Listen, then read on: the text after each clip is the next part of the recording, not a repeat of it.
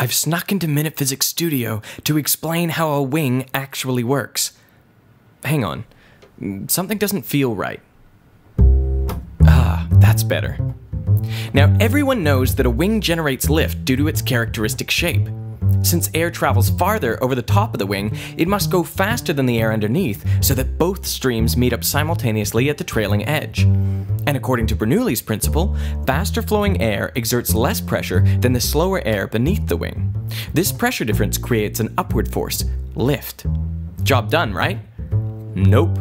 This simple explanation taught in many textbooks and classrooms has obvious problems, like how could a plane fly upside down?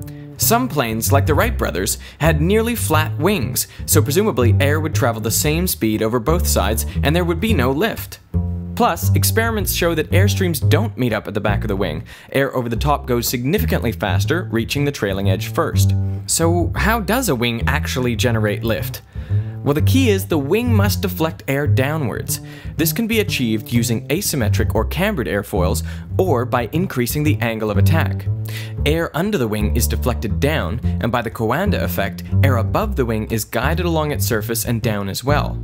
Since the air is slowed and deflected down by the wing, it pushes the wing up and back, lift and drag. This is in accordance with Newton's third law of motion. But hang on, if you can explain lift only using the deflection of air and Newton's laws, then the Bernoulli explanation must be completely wrong. Well, no. Air over the top of the wing does go faster than air beneath, creating a pressure difference that generates lift. Then this Newtonian explanation is unnecessary rubbish, and the original explanation was right. But that's not true either. The original explanation incorrectly assumed that air over and under the wing must reconnect at the trailing edge, and there was no mention of deflecting air down. Each explanation done correctly completely accounts for the lift generated by a wing. They're just two different ways of looking at the same thing.